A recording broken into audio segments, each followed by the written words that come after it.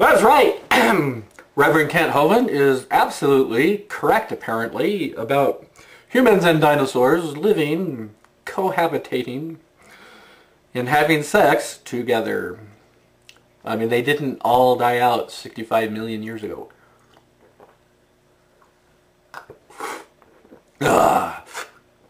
Root beer.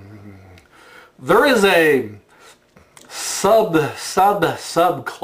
of, shall we say, literature called dinosaur erotica.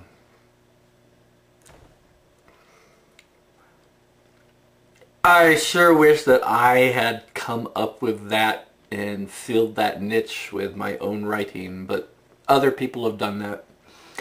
And of course, there appears to be a market for it.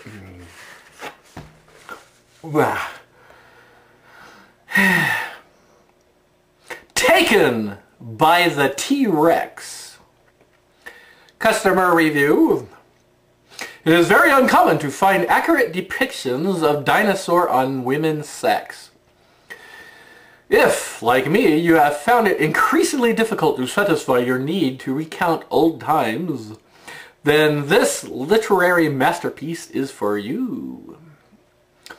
No other author has truly been able to both arouse and entice my intense desire to mate with a T-Rex as accurately and successfully as Christy Sims.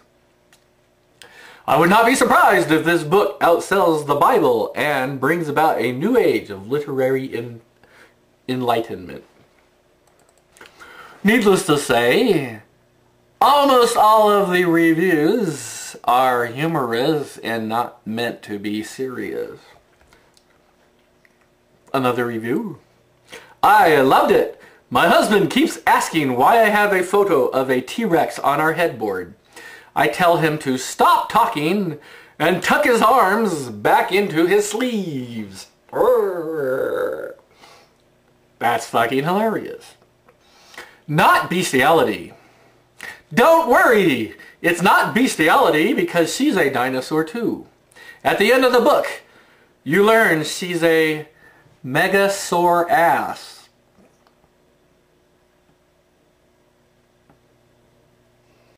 Drin taunts the beast, giving her tribe's mates time to flee.